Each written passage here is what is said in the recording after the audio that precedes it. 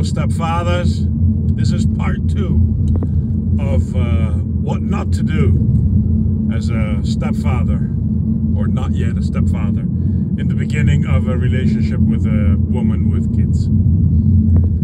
So let's go back to where we were. Don't get pressured.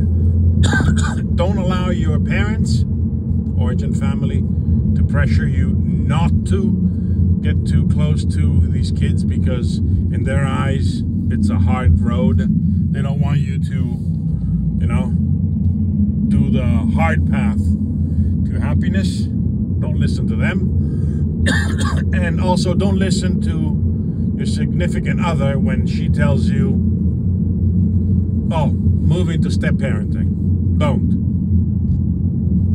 Build a relationship first. Back to square one. So basically, the only valid suggestion when it comes to what to do at the beginning of a relationship with a mother with kids is don't rush. That is what not to do. Let's put some meat into this video. Let's put some content, some worthwhile info, what to do in the beginning. Take your time, play with them. Don't set too many boundaries other than the logical safety and good manners. They won't disrespect you if you don't push their buttons. They won't disrespect you if you don't try to discipline them. Apart from the fact that we have to abolish the verb to discipline and substitute it with to educate or to teach. That aside, spend time with them. Spend quality time with them. Don't be on your phone when they're near you, because that means your phone is more important than they are. Remember, especially when they're young. They're young, they're small, but they are not stupid. Small kids are not stupid. They pick up a hell of a lot more than what we think they do. Go on walks. Play with them, their games, not yours. Do what interests them, not what interests you. It's all about them, it's not about you. You're the adult in this relationship. Because it's you on one side and he or she on the other. Stepkid, I mean. Don't believe you're a step parent because you're not. Don't act like one. Act like mom's boyfriend. Play with them. Cuddle them if they want to, if they're very small. Spend time with them. Pay attention to them. That is what you need to do. Anything to build a relationship is good. Anything to build rapport, which is listen to them, especially if you are actually living in the same house, if you share the same roof.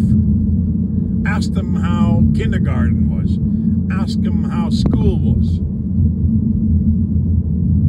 Don't talk too much. Listen. If you don't talk, they will talk. If you talk too much, they will not interrupt you, and you'll get nothing out of them. You won't learn anything. What is building a relationship? Building a relationship is getting to know one another. What is that supposed to mean? Get to know them. Get to know what they have to tell you. Get to know what their thinking is. Let them get to know you. What do all these things have in common? They take time. Back to square one. Don't rush. In the economy of a lifetime, a year is nothing. Give them time. Otherwise, they will not build a relationship with you. If they don't build a relationship with you, they have no trust in you. If they don't trust you, you will have no respect from them. If you have no respect from them, they won't listen to you. You're going to get angry because they're going to be disrespectful. And then you're going to wonder, oh, my wife, my girlfriend's kids don't respect me. Yeah, right. Obviously, they don't respect you. Would you respect somebody who came into your life and started telling you what to do? Like from the second day, from the second week, from the second month that you've met them? Of course not. Why should they? Because you're telling them to? Doesn't work that way. You can earn respect, but that's not respect. That's fear. That's, I'm going to listen to this guy because I have to. And the moment that I don't have to anymore, and the moment that I feel I have upper hand, I'm going to mistreat him, I'm going to disrespect him, and then you're back at square one. You're going to have to build a relationship then. And when things go south, building a relationship is so much harder. Because you would have gotten older, you have history now together, not a pleasant history. They've gotten older, and it's a lot harder to salvage a relationship at that point than it is at square one. So do everybody a favor and hold your horses. Get off your high horse. Sit down with them. Sit on the floor with them and treat them as equals when it comes to building a relationship. I don't mean treat them as equal. You know what I mean. Don't expect these kids to walk all over you. And generally they won't. And if you're not adult enough to be able to walk around and find a way to build a relationship with a kid, then maybe you ought to rethink your whole approach. Because it is possible. It's a wonderful experience. I've been at this over 33 years. Ups and downs like everything else. But it's not much different than parenting in general. It follows the same rules. Trust, respect, time, loyalty, and so on and so forth.